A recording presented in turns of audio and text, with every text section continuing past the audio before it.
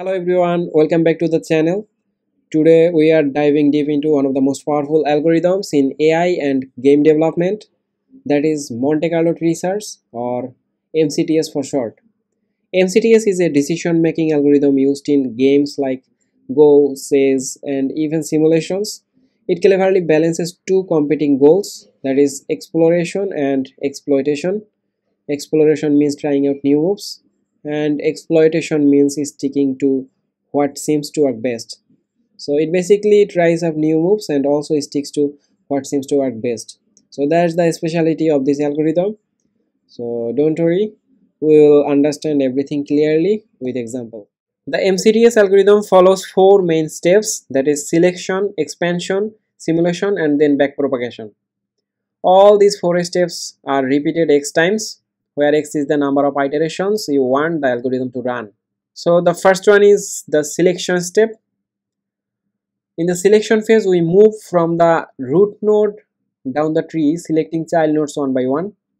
This selection is guided by a formula called UCB1, that is upper confidence bound, which helps balance exploration and exploitation. We will dive into the UCB1 formula and its parameters shortly.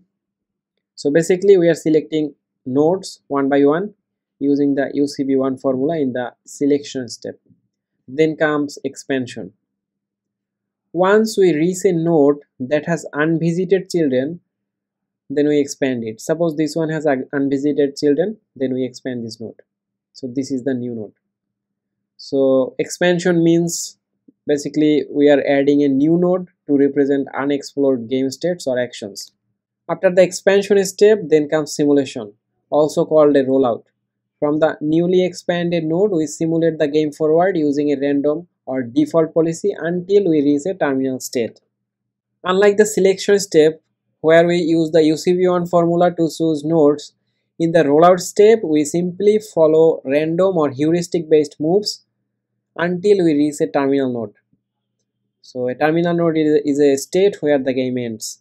Once the terminal state is reached, it returns a numerical reward like +1 for a win, 0 for a draw, -1 for a loss, which is then used in the next step, that is backpropagation. The final one is the backpropagation step. We take the result of the simulation and backpropagate it up the tree. That means we update the values like total reward and visit count of all the nodes in the path from the expanded node back to the root. So from the expanded node back to the root. So there's the backpropagation step. This entire 4-step process is repeated many times, allowing the tree to grow and prioritize better moves over time. Alright, there's the theory. Now let's jump into an example so you can see it in action. Trust me, it will all make sense. So you are given a snapshot of a MCTS in progress. So there's a snapshot. Starting from this state, perform 2 additional rollouts with the terminal values 15 and 75. So the terminal values are 15 and 75. We need to perform 2 additional rollouts. If a random choice is needed at any point, always prefer the right node. So that's the question. So we will solve this example and everything will be clear. Let's begin with the first rollout, which will return a terminal value of 15. So step 1 is the selection step. The selection step is done using this formula UCB1, that is Ti by Ni, where Ti is the total value of node Si and Ni is the number of times node Si was visited. Then C is a constant, that is 2. Then capital N is the number of total visits of the parent node. So in the selection is selection from S0 is the root node. So there is two action that can be taken, that is A1 and A2. So we need to select either S1 or S2 using the formula UCB1. So if we calculate the UCB1 for S1, so it is 60 by 2. 60 is T1, so it is given 60, it is 2, so that is 60 by 2. Then the parent node of S1, that is S0, it has n value equal 3. So here the capital N is 3, that is ln3. So UCB1 of S1 becomes 31.48 and it is 18 by 1 for S2, and it is also ln3 and it is 1. So for S2 UCB1 value becomes 20.096. So we are selecting S1 as it has higher UCB1 value. So S1 is selected. Then comes expansion. Why? Because S1 has unvisited children. So if you see carefully, you will see that S1 has two children, that is S3 and S4. S3 hasn't visited yet, that's why n is 0 for S3. So we will expand S1. So since S1 has unvisited children, we expand it by adding a new child node, that is S3. Now we will perform simulation or rollout. So from S3 we simulate a random move leading to a terminal state with value 15. So the terminal state will return the value 15 for rollout 1. So it will return 15. Then the final step is the backpropagation step. So the backpropagation state will update all the value from S3, then S1, then S0.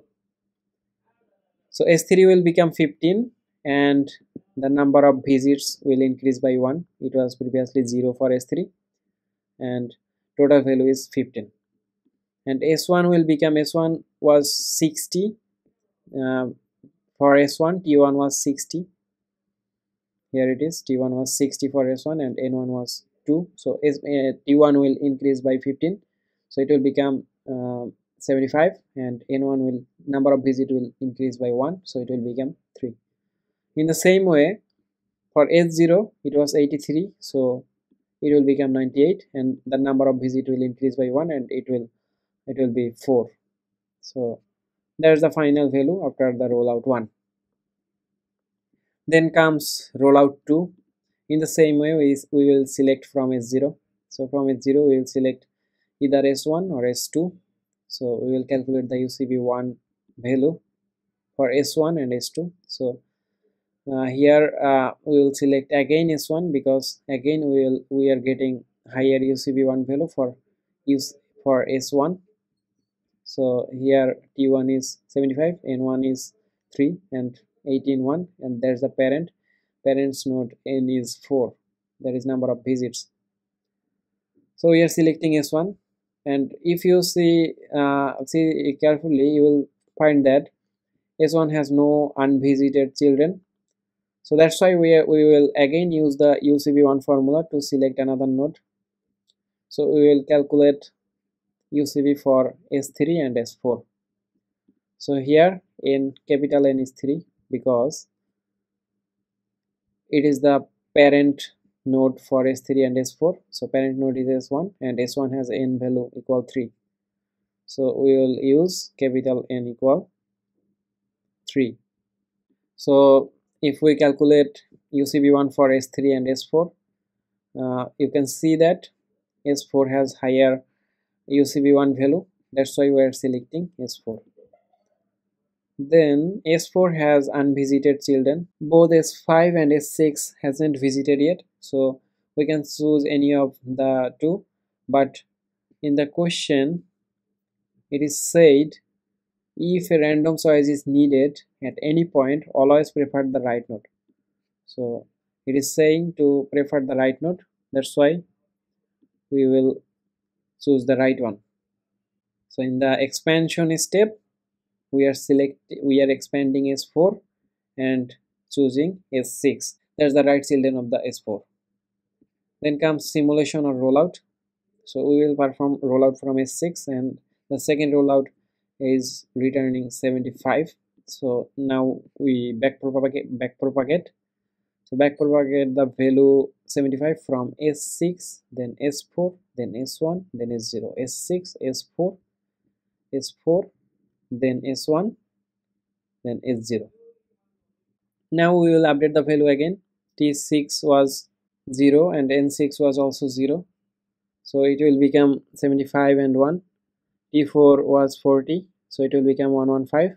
N4 was 1. It will become 2. In this way we are adding 75 with T and we are increasing n values by 1. So that's the updated t and n values after rollout 2. It means the tree has now adjusted its understanding based on 2 more simulations, and it is starting to favor the paths with higher average rewards. As more rollouts happen, the MCTS algorithm will continue to refine its strategy, learning the optimal moves over time.